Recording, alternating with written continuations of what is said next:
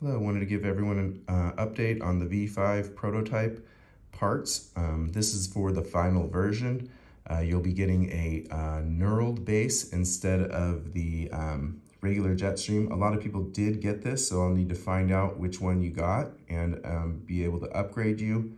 Here is the new spacer. It only has 4 teeth. That'll hopefully keep the teeth intact and won't allow them to break off so easily. We also have some softer copper screws to keep the wires from getting pinched. A new metal window top. You can see that they have these little heat fins on top. You'll be getting one of these also. And then the all glass window top. You'll be getting one of those.